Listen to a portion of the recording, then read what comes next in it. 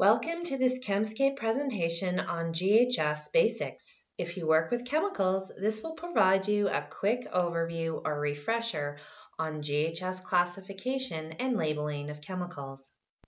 GHS stands for the Globally Harmonized System of Classification and Labeling of Chemicals.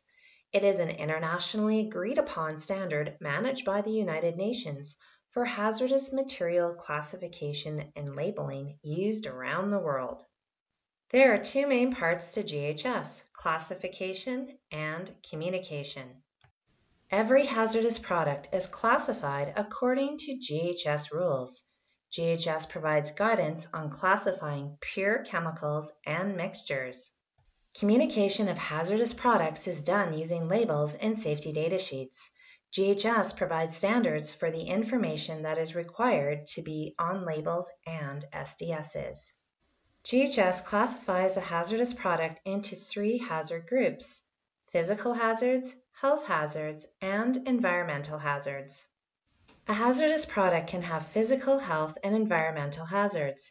Each of these hazard groups is broken down into classes and categories. These classes and categories may differ by country.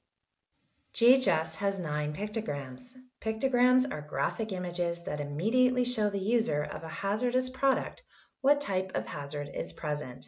Here are the pictograms that represent health hazards. Each pictogram is broken down into specific hazard classes or categories. Here are the pictograms that represent physical hazards. Again, each pictogram is broken down into specific hazard classes or categories. Here are the pictograms that represent environmental hazards. Some countries like Canada and the US have not adopted the environment hazard group as they have different regulations to manage these hazards, but you still may see environment pictograms listed on SDSs. You will see GHS labels on all hazardous products arriving at your workplace. GHS requires 9 elements to be on all primary or supplier labels. A label can answer for you the 5 fundamental questions you need to know to work with a product. What is the product? What are the hazards? How do I work safely with the product? What to do if there is an emergency? And where to go for more information. The Safety Data Sheet, or SDS, provides full details on the hazardous product and full instructions on how to work safely with the product. It spells out the exact steps you need to take if there ever was an emergency. Safety data sheets are sent with shipments of the product and can be obtained through the supplier of the product listed on the SDS or label. They can be stored electronically online with a SDS management product like SDS binders or in a binder at your facility. GHS lays out 16 sections that need to be on an SDS, including Section 1 for product identification, Section 2 for hazard identification, Section 3 for composition of the ingredients, Section 4 first aid measures, Section 5 for firefighting measures.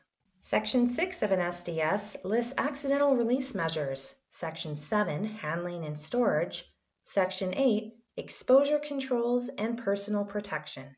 Section 9 lists the physical and chemical properties of the hazardous product. Section 10 of the SDS lists the stability and reactivity of the hazardous product. Section 11, toxicological information. Section 12 lists ecological information. Section 13 of the SDS lists disposal considerations for the hazardous product. Section 14, transport information. Section 15, regulatory information. Section 16 is the final section of the SDS. This section is called More Information and lists details like who authored the SDS and date of preparation. If you are a manufacturer of chemicals, you are required to classify your hazardous products, prepare labels and SDSs, provide SDSs to your customers.